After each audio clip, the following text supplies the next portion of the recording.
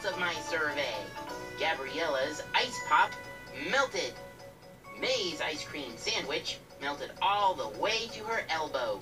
And Gerald says his big bowl of ice cream melted and changed into ice cream soup. And I hope you thought about something that melts too. So, there you have it. I am Sid, roving reporter and melting expert. Everybody, rug time. That's Teacher Susie. Yeah. It's rug time. Come on in. Rug time. Take a seat. Rug time. We're ready. Everybody, move your feet. Rug time. Teacher Susie. Good times on the way. Rug time. Come on in. We've got a lot to learn today.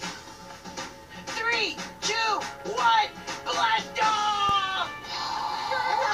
We're over here, astronaut Gerald. Roger that, Teacher Susie! Coming in for a landing! Big room!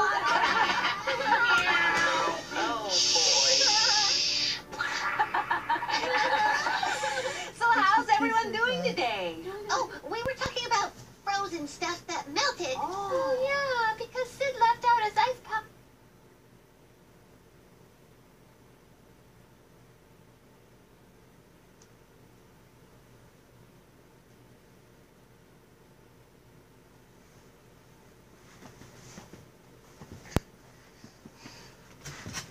Where did it go, Kiona?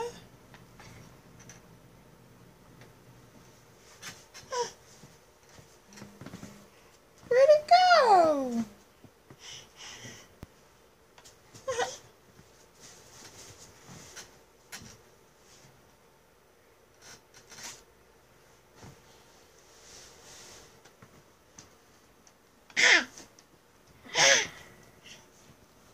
Weren't in the freezer. Poor little ice pop. May's right.